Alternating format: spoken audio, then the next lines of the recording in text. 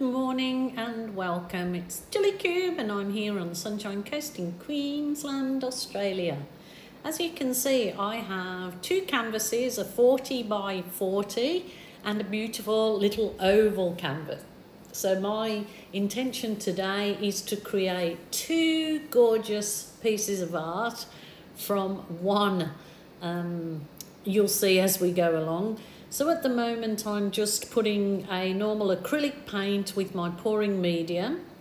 All the information for my particular pouring medium and what I do is in the drop down box underneath this video if you're a newbie and want to know. And so I'm putting a base coat on just of paint with the pouring medium. So I'm doing a two-tone effect on my canvas there, as you see. I'm not worried that my brush already had, or my sponge brush had white on. That's absolutely fine because it's just doing the preparation for an undercoat, which will basically get covered with my next stage. So we'll move on to the next stage. So that is a lovely turquoise. It was pre-made up in that bottle, and what I'm doing there is just putting that line of turquoise down and swiping it with my soft plastic file divider. I'm just creating a background for my next stage, so that's giving it a nice background. I will bring you down in a second or two and show you the lovely cells that did come through on part of this, but I just thought it'd be nice to have that background. These kind of backgrounds done that way are really lovely for doing an abstract scenery or landscape look. So I'm going to kind of do the same with the blue, but I'm swiping the white through it. So as you see, it's just to give me a really nice lacy background, which you will see in a second or two.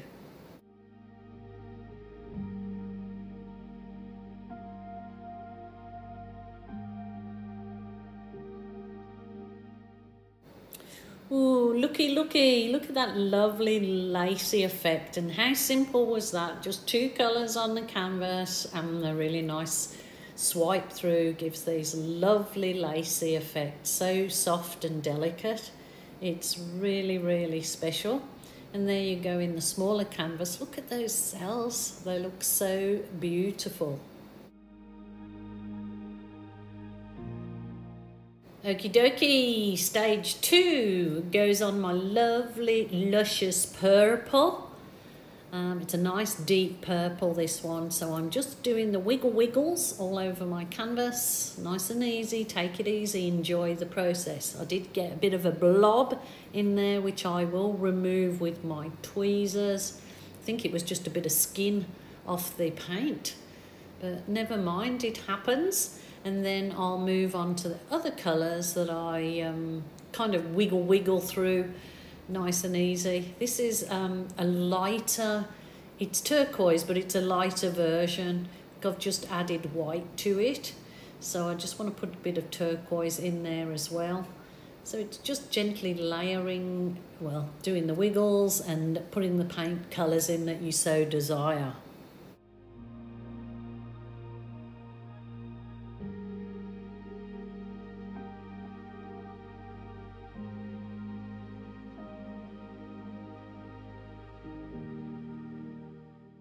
The next colour is my Berry Delicious, which is a custom colour that I make up out of a very dark red, add some phthalo blue and a blob of black, and it makes this gorgeous dark cherry. The next one is some gorgeous orange, and I always add a good blob of yellow to my orange to bring it up even brighter. So that was just something I wanted in there to give it a bit of a pop. Pop your socks, and then a quick whiz over with my heat wand.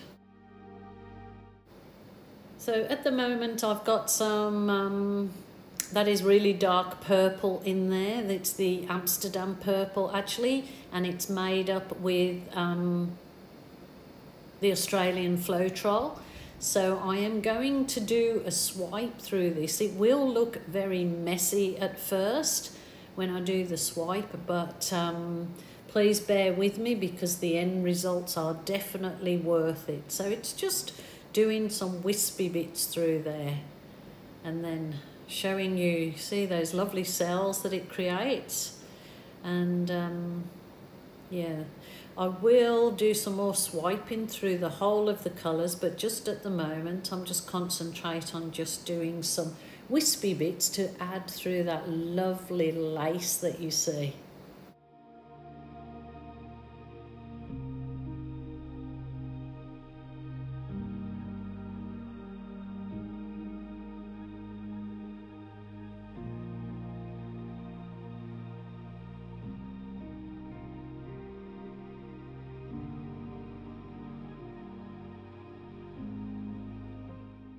So I'm currently adding a thicker line again of that mixture, and now I will swipe down the opposite way through all my colours. This where it does and will look very messy, but the end result is just beautiful. They're really like cell gems popping up in those colours. Now I will bring you down to have a look, because up here where the camera is located, it's not showing those absolutely stunning cells that are appearing.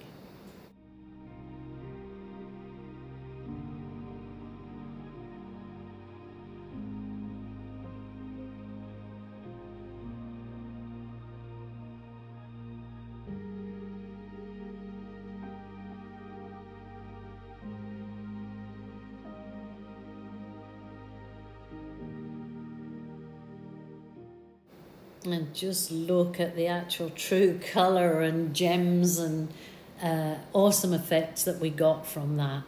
Now it's the balloon magic time. So my balloon is a licensed squidgy. You put it between your two fingers there, and just, you can press quite firmly into the canvas. If the paint consistency is correct, it shouldn't go right through and leave a blank canvas. It's all about paint consistency and persistence. I know lots of people say this balloon looks so easy, but when we've come to do it, it is quite difficult, and it definitely is about those two things, and that's consistency and persistence and consistency, and I'll put it into one word as persistency. That's it. As you see, look at the effect on that second canvas of the balloon kiss transfer. They kind of look like 3D floating medallions because of that background. So they're my sticky kisses, and it's really coming together nicely. And those actual colours that I'm pulling up from that canvas going over the gems in there are just absolutely stunning, and I couldn't be more pleased with it.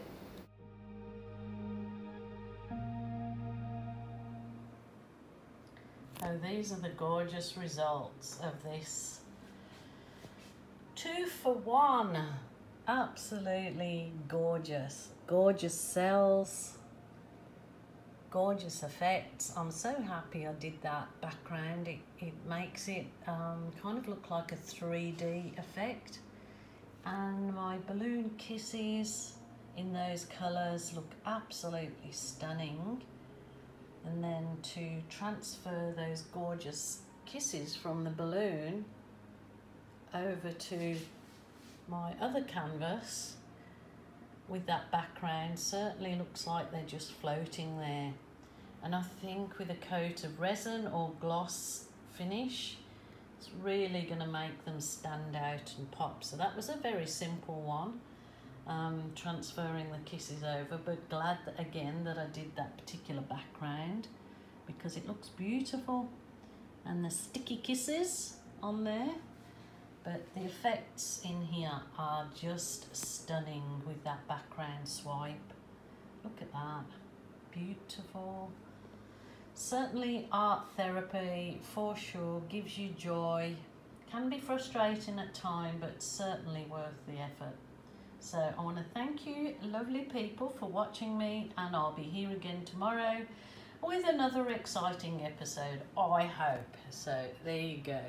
There'll be some photos of the dry pieces at the end, and I hope that you like them. Please stay safe, people. Until tomorrow, bye for now.